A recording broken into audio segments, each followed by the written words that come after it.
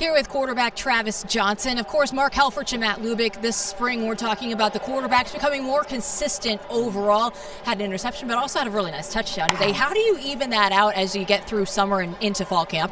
Into summer and fall camp, it's just me taking the time out of my day to work on what I have to work on. Go in the film room, which is really key for me. I know Coach Yost, Coach Helf, and Lubick said, hey, for you to really prosper and get better, you got to take yourself to the film room and start to really learn the offense a little bit more and learn where to go from here and there.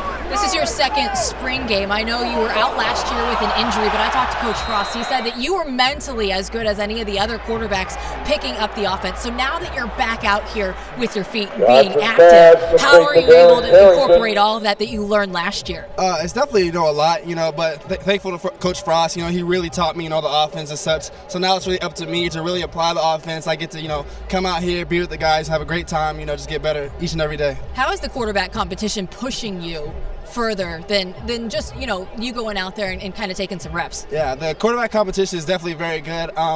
Dakota's very good, so every single practice I have to bring my A game.